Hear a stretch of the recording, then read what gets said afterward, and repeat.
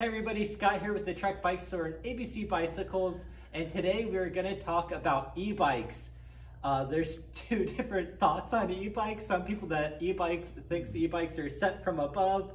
Other people who call themselves purists thinks that e-bikes come from below.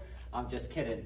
But we're going to talk about a few different things on e-bikes. This is going to be kind of a brush over, kind of a quick walkthrough of the basics of e-bikes. We're not going to talk about torque versus kilograms and weight versus this and that. We're not going to get into all the wattages of the motors and amp hours and things like that. We're just going to kind of brush over some of the basics of e-bikes, the questions that we get all the time, and we would love to kind of share those with you. So first off, we're going to talk about the Trek and Electra e-bikes. So the big thing with Trek and Electra e-bikes is that all of the e-bikes that we manufacture are going to be pedal assist. Pedal assist e-bikes are really interesting because first off, you're getting that natural bicycling feel. At the end of the day, we're a bicycle company. We didn't want to kind of reinvent what Harley Davidson's doing. We don't want to make a motorcycle or anything. We just want to make a bicycle that feels like a bicycle and gets you further down the road, gets a little bit more wind blowing through your hair, has a little bit more fun. Maybe you can tow the kids to Clearwater Beach and you never thought that was possible, you know?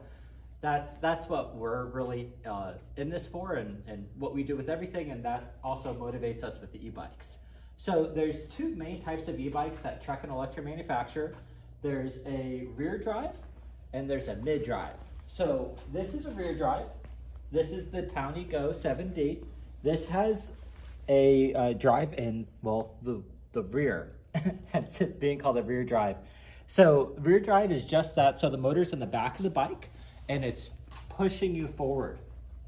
So this is a really cool system. We really like it because first off, it has a nice playful feel. Secondly, it gets the cost down a lot because we've been doing rear drive e-bikes for 15 or more years. So we've really kind of gotten them down pat. We know everything about them, so we're able to keep the cost down on those. The only thing that we have a few people feel that pushes them maybe in another direction would be that on a rear drive, you do get that sensation of it pushing you forward and all the weight's in the back. So that's just one thing to consider. Now on a mid drive, it's just the opposite. So just as the name implies, the drive is coming from the middle of the bike. The cool thing about that is that that's naturally where humans are putting the power down. Think about it. When you're pushing on the bike, it's not the rear wheel that's propelling you forward.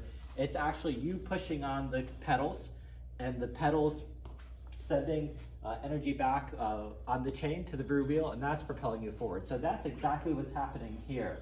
So it's kind of mimicking natural human riding. So it's going to feel way more natural.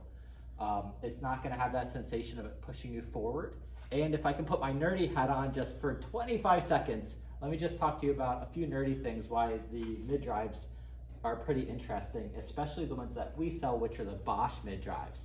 German engineering, you gotta love it. The cool thing about the Bosch mid-drives is that on a rear drive, you'll either have a cadence sensor or you'll have a speed sensor, and that'll be kind of dictating and letting the computer know, hey, this is how fast we need to go, this is how much power we need to put in. A cadence sensor is something that tracks how fast the pedals are spinning, and a speed sensor is telling the bike how fast the bike's actually moving.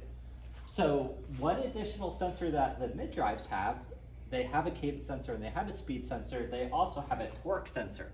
So torque sensors are really cool because as soon as you start to push down on that pedal, it starts to sense that and it gives you instant torque back. So it's almost simultaneously, you're feeling it right away.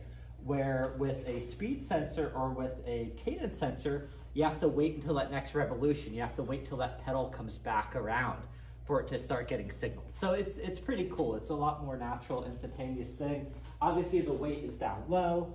On this one, this also has our RIB integrated battery, so it's integrated into the frame, so it's really nifty. But yeah, mid-drive's gonna get the weight low. It's going to get it nice and centered in the bike, a little bit more of a natural feel. So those are the two main differences. Rear drive, a little bit lower cost, a little bit different feel to the bike. Mid-drives, a little bit more expensive, however, a little bit more of a natural biking feel. So anyways, these are the two main e-bikes that we sell. We have a ton here in the shop that we would love for you to come in, take them for a test drive, talk to a sales associate if you have any questions, or if you'd like to send us an email or anything like that, please, we would love to help you. Thank you so much for watching. Have an awesome day.